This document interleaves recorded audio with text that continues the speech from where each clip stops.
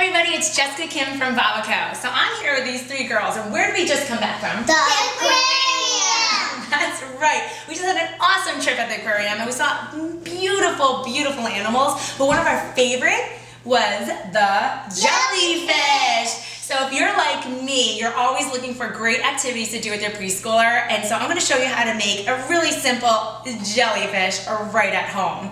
And all you're going to need some bowls, some paper bowls, you're going to need some paint, some googly eyes, some great ribbon, and they could be leftover ribbon, and pipe cleaner, and a paintbrush. And so what you're going to do is you're going to take one of these paper bowls, and just like I'm doing for Kayla, and they can do it too, is just punch holes all the way around the bowl.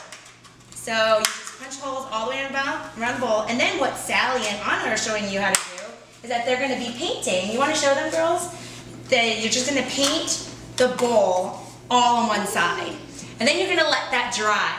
And once that dries, then what you do is, you got a good job painting, all you do is just then take the ribbon and you just thread them through. And let them do it however they want. So you thread them through, and then what you do is take the googly eyes and put little eyes on your Mr. Jellyfish, or they have these other eye stickers. You then take a pipe cleaner and you just poke a hole in from the top, and then you make this little hook here, and you don't need glue or anything, you just need to hook it over so it stays nice and tight there, and then so it'll just hang just like that. So, how are you guys doing?